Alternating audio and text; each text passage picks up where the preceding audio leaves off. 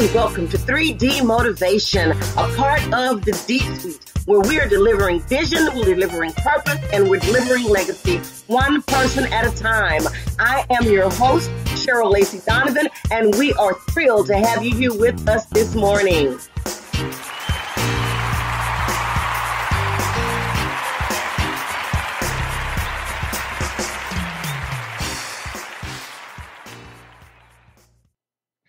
Today is Affirmations Wednesday.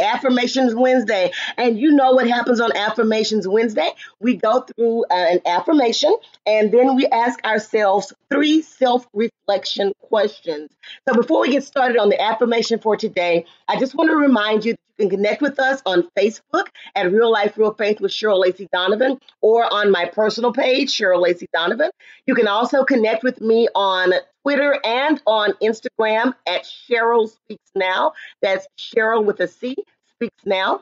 I also have a website, www.cherylspeaks.org. So make sure you go out there and find out what's going on with me.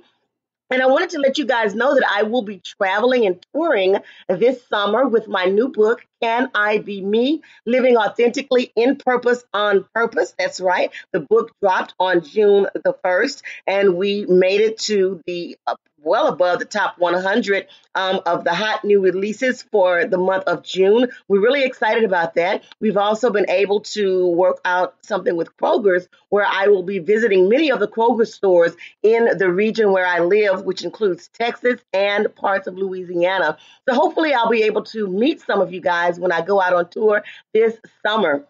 I'm going to be kicking that off actually this weekend, July the 14th through the 15th in San Antonio, Texas for the NAACP National Convention. I will be in the Authors Pavilion signing my books on Saturday and Sunday, and I will also be available to moderate a panel on developing future leaders. So if you live in the San Antonio, Texas area, please come out and see me there. I also want to remind you that we do have the D-Suite every Sunday afternoon at 1 p.m. Central Standard Time on Rhema Gospel Radio. That's RhemaGospelRadio.com, 101.5 KOER FM in Cypress, Texas. Make sure to tune in on Sundays afternoon at 1 p.m. We'd love to hear you there. You can also call in and let us know what you think about the programming that we have. So having said all of that, let's jump right on into today's affirmation. Today's affirmation says, I start fresh. I start fresh. Each day is an opportunity to start anew. I make a fresh beginning. I experiment more. Just doing one thing differently creates a chain reaction. I find myself branching out and enjoying exciting adventures. My confidence increases and my life seems fuller. I stop and think before I act. I make conscious choices instead of operating on autopilot. I watch out for self-limiting beliefs and habits that make me less effective. I develop new routines that leverage my strengths and prepare me for success. I forgive myself and others. I let go of resentments and disappointments. I replenish my energy levels. I give my body adequate rest and sleep. I eat nourishing whole foods and exercise daily.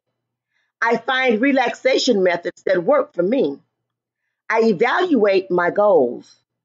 I drop low priority projects so that I can devote more time to the activities that give me the greatest sense of meaning and accomplishment.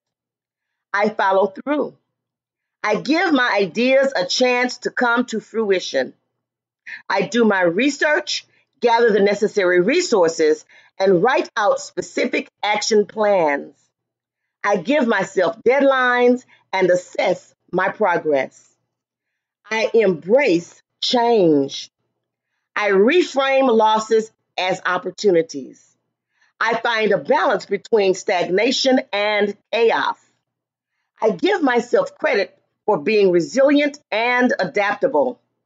I become more proactive. Today, I reboot my life. I leave the past behind and take a giant step forward. I focus on being happy and productive. I start fresh. So make sure you go back and listen to the affirmation, repeat some of the same words if you choose to do so, and then think about these self-reflection questions. Number one, what is the one thing that holds me back from starting over, and how can I overcome it? What is the one thing that holds me back from starting over, and how can I overcome it? And I want to submit to you this morning that for some people, for a lot of people, that one thing is unforgiveness. Unforgiveness. They have difficulty letting go of the things in the past that have caused them hurt or that have caused them pain and disappointment. And because of that, they continue to tell themselves or continue to believe in their minds that they are not moving forward as a result of what someone else has done to them or said to them or some other situation that someone else has created in their lives. Beloveds, let me tell you something. If you let go of that unforgiveness and move on, and that, yes, that does mean forgetting, and not necessarily that you just forget the entire incident, but you don't dwell on that incident, then you will move forward and be able to start afresh. Until you do that, that person or that thing or that situation continues to hold you in bondage and keep you shackled, and you cannot move forward. So, number one, what is the thing that holds me back from starting over, and how can I overcome it? Number two, how can I tell when I am getting stuck in a rut? How can I tell when I am getting stuck in a rut? And we all know, we've heard it before, that the definition of insanity is doing the same thing over and over again and expecting a different result. So how can you identify when you are stuck in a rut? And number three, how does changing my attitude change my experiences? How does changing my attitude change my experiences? And I can tell you that I remember, asking God one day, Lord, if the situation is not going to change me for the situation.